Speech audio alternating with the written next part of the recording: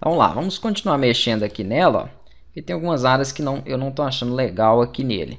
Aqui em cima mesmo, eu acho que ficou muito claro dentro desses pontos aqui em cima. Deixa eu verificar a coloração.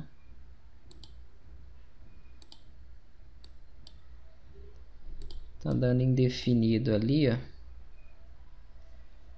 Vou pegar o conta-gotas e clicar. Não, Ctrl Z. Então ele está selecionando tudo, não. Aí, ó. Esse ponto não vai poder ficar tão claro assim, não. Aqui. Aí vai dar um contraste melhor ali, ó. Ok. Agora, existem algumas partes também que tem diferença de cores. Eu vou ter que selecionar ele novamente. Vou pegar a ferramenta Malha e vou criar uma aqui, ó, horizontal. Na verdade, duas. Vou criar uma mais ou menos aqui. E uma outra aqui. Uma outra aqui. Pronto. Esta daqui, ela vai ser mais escura.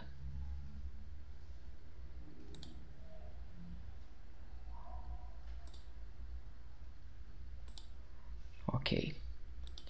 Esta central, poderia ter feito bem mais, tá joia? Ela vai ser com a tonalidade um pouco mais clara. Não tanto, talvez.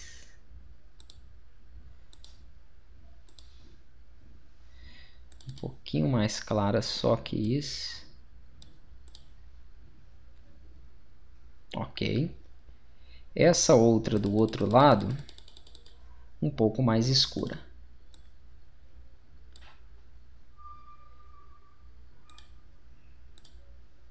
Beleza. E aí ele já tem ali algumas aplicações, ó, mais semelhante a isso. Só que acabou danificando a minha malha lateral. Então agora eu teria que reconfigurar algumas partes aqui, ó, onde eu tenho reflexo, né, mais claro. Então, por exemplo, selecionaria esses dois pontos. Eita. Ferramenta de seleção direta, senão não consigo nunca. E aí sim eu aplico nessas áreas, nesses pontos específicos, uma cor mais clara. Olha lá, ó. Claro que isso vai ser muito trabalhoso, tá joia? Mas seria o mais próximo aí do correto. Ó. Beleza. Vamos fazer um pouco mais para baixo aqui também.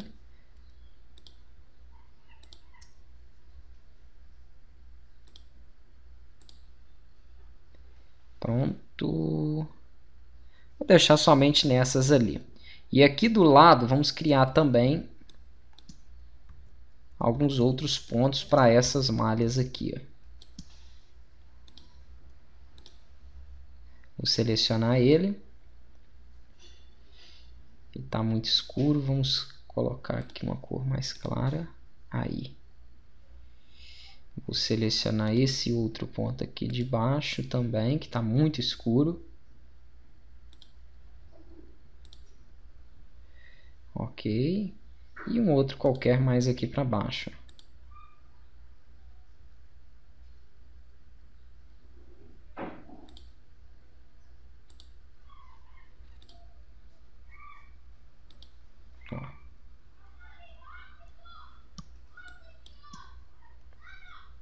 Então deu uma melhorada aí, mas precisa de mexer ainda bastante, né, para chegar nesse nível aqui. Inclusive, alguns outros pontos aqui estão muito claros e outros ainda podem ser mais escuros.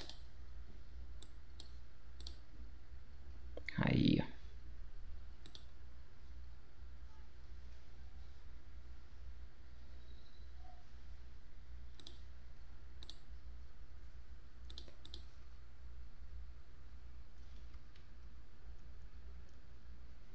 Ok.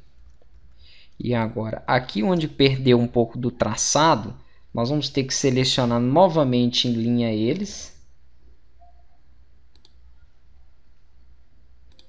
Shift sempre para selecionar.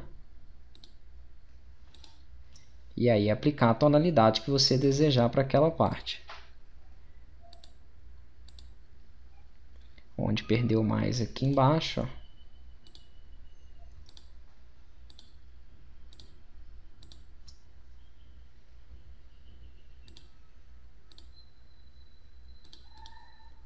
Aí.